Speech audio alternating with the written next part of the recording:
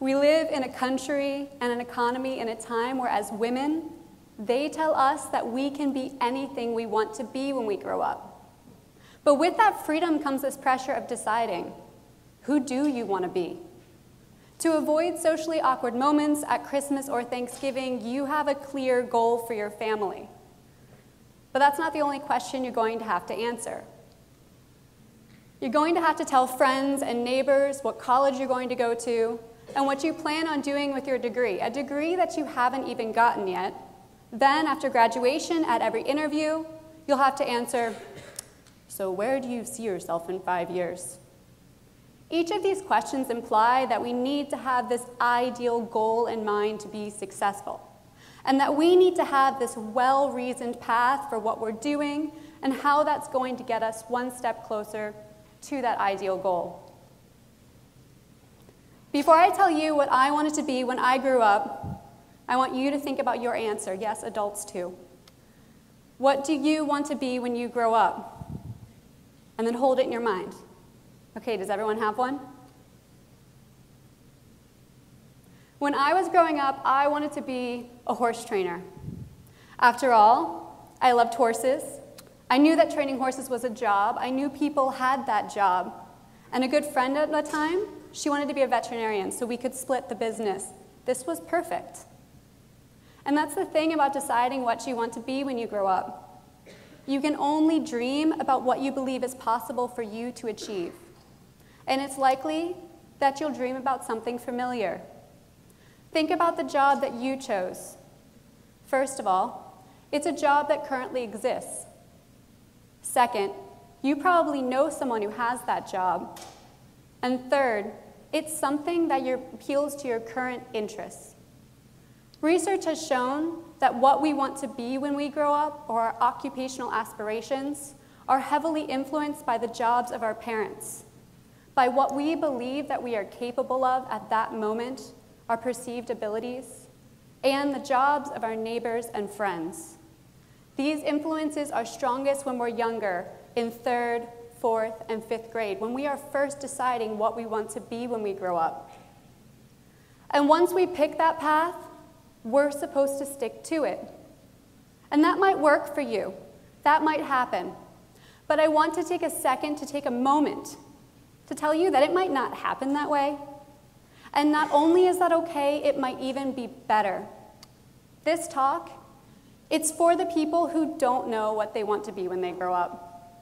But it's also for the people who do know, who are absolutely certain. Why? Because I don't want you to put a ceiling to what you can achieve based on what you want to be today. I don't want you to feel trapped in a career path that you feel pressured to follow. And I don't want you to worry that one misstep will make you a failure or take you away from achieving this one singular perfect goal. I'm going to tell you a little bit about my life. And my life looks more like this squiggly line than some straight path. And when that line stops and when it drops and it picks up on the other side, I call those cliffs. It's a moment in my life when everything was going fine. I was on the straight path, progressing upwards towards whatever was next. And then I chose to take a risk. The first time that I jumped off one of those cliffs was my 2nd year of high school. The linear path would say that after the 2nd year of high school, you take the 3rd year of high school. Following this path wasn't meant to be very difficult. But I didn't want to be in high school anymore. It's a little weird being here today. I had great propositions for what else I could do. I could drop out. I could get my GED. I could go to this local school where kids taught themselves and there were no teachers and you graduated with no high school diploma. Needless to say, my parents were not very excited about any of these options. So my mom came home with a pamphlet about exchange programs. There hadn't been an exchange student from my school in nearly 30 years, so I didn't know what to expect. But I decided to leave my friends, my family, my school, my GPA, and everything that I knew to spend a year in Cardiff, Wales, a place I couldn't even point out on the map. And I had a blast. The thing about jumping off the linear path is that once you do it, you realize that you're not locked in. In college, I jumped between several different schools, trying out different worlds. Each time that I jumped, my little pouch of confidence grew, and I gained skills for adapting new systems and meeting new people in new communities.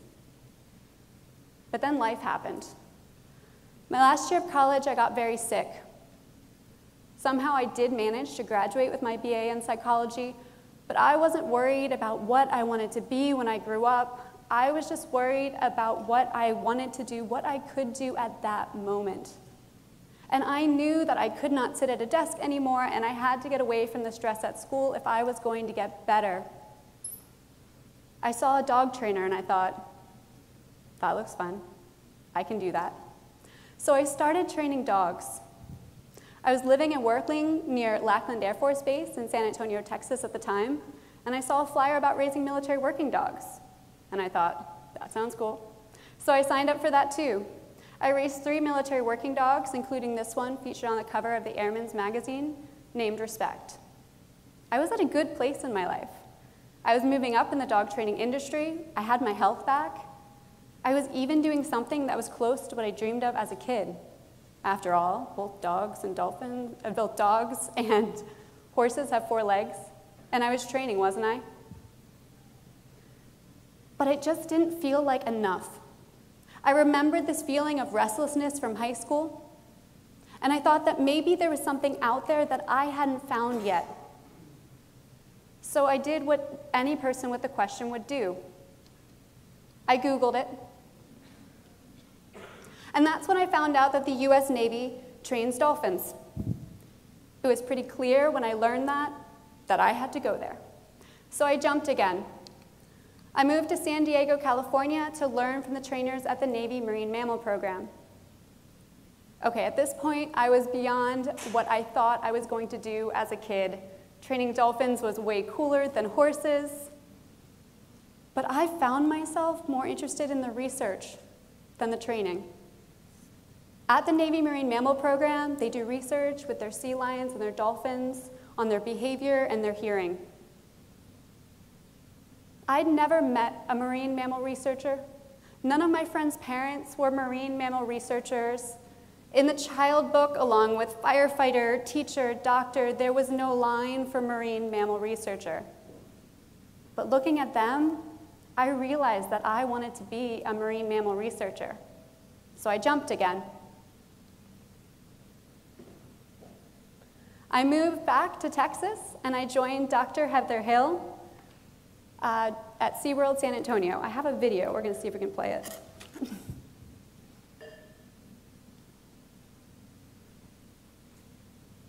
So I want to introduce you to some of my research colleagues.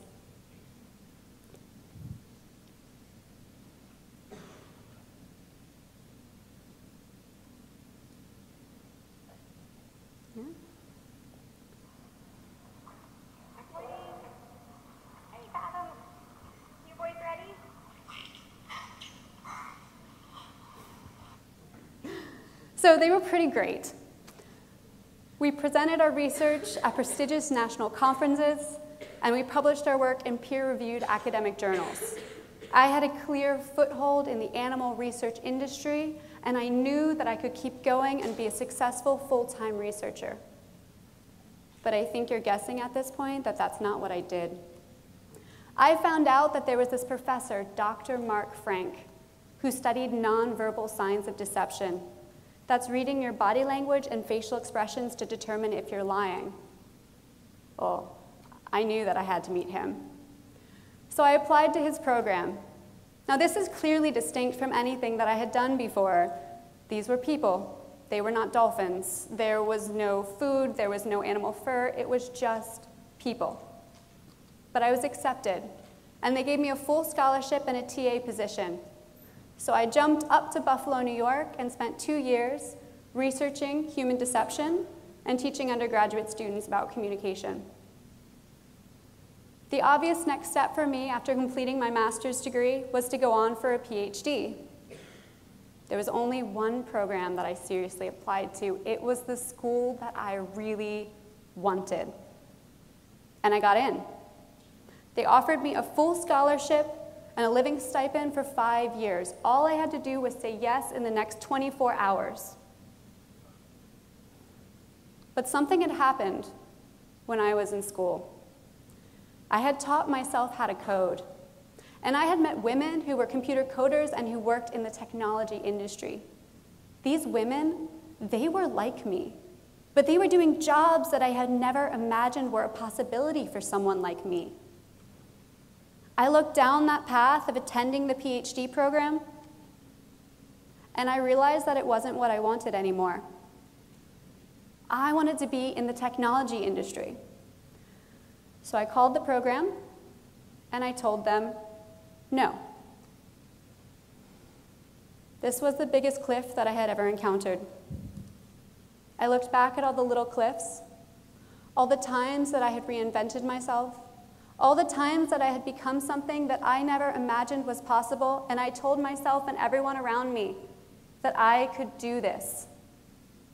It was hard. Do you remember my friend who I mentioned who wanted to be a veterinarian? She was graduating from vet school. I want to be honest with you. Jumping off cliffs, taking risks with your career path, it isn't easy, and it isn't always something that you choose. But if you take these risks when you're younger, you will have some bumps and bruises, but you will become a better jumper, and you will be ready when you're older and there are bigger cliffs with bigger risks and bigger rewards. And at this point, I was an experienced cliff jumper. From moving between schools and states and countries, I had learned how to build a community, so I started building. I joined local volunteer organizations, tech groups, and I sought out mentors.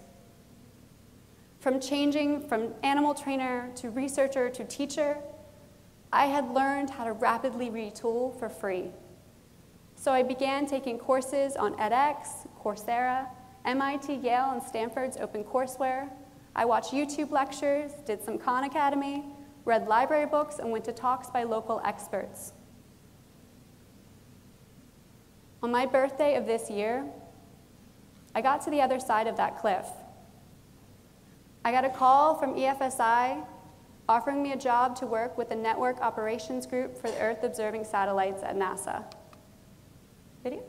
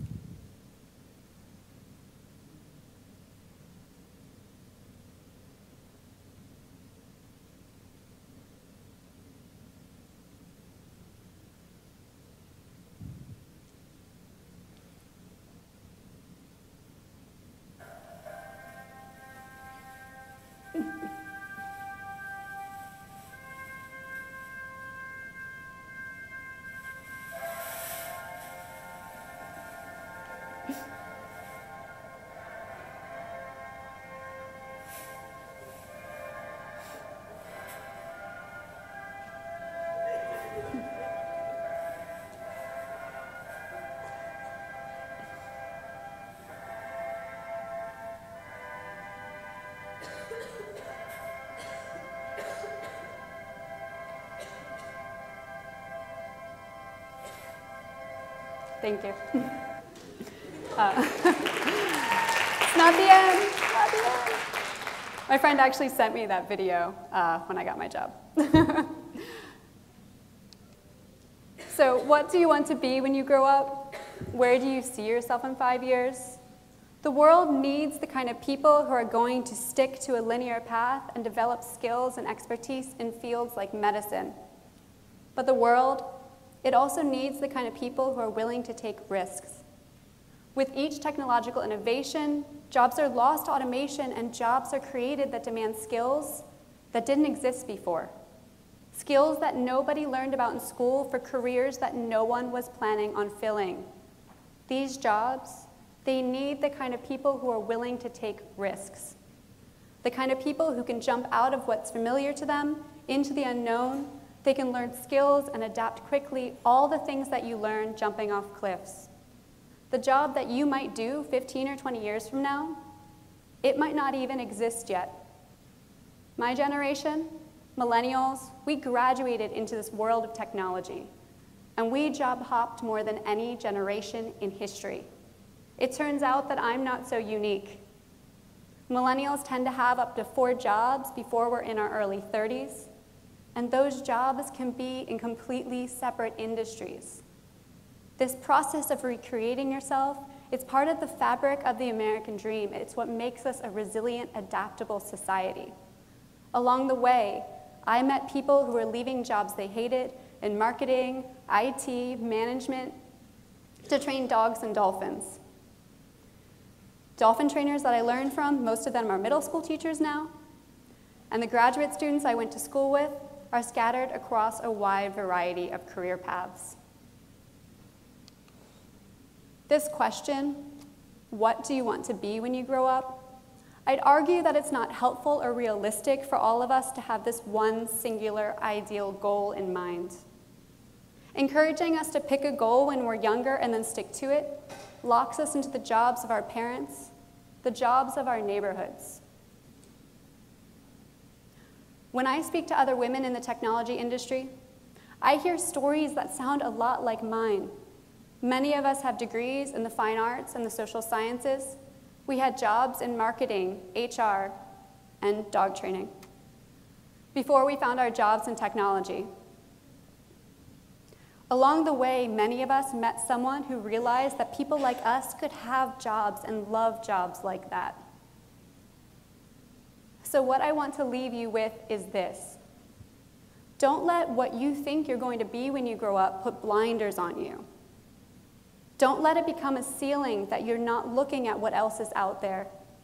And don't worry that not getting that perfect job or the right school is going to make you a failure or take you off this one path to success. If you see something awesome, something that you think is awesome and no one else, you can do that thing, and then you can do something else completely unrelated, and then you can see something else awesome and do that, and then you can do something else too. All you have to do is take your first jump.